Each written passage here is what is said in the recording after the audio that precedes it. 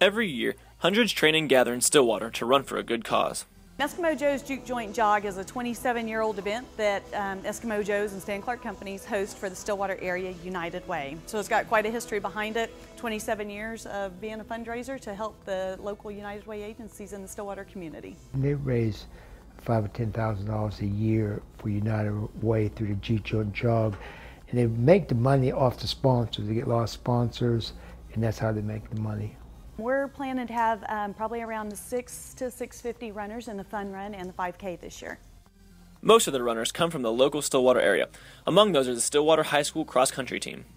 It's a good, hard training run, and the whole idea is pace work. We have groups. For example, we run 20 minutes. We might have a coach lead a group at 20 minutes or a Stillwater Running Club member. So we have about 8 different pace groups, and they'll teach your kids pace and run together as a group.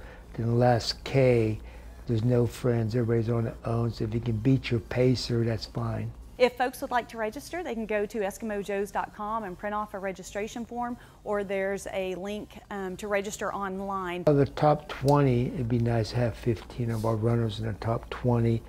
That's always nice, because you're going against people of all ages, adults, college, and so on.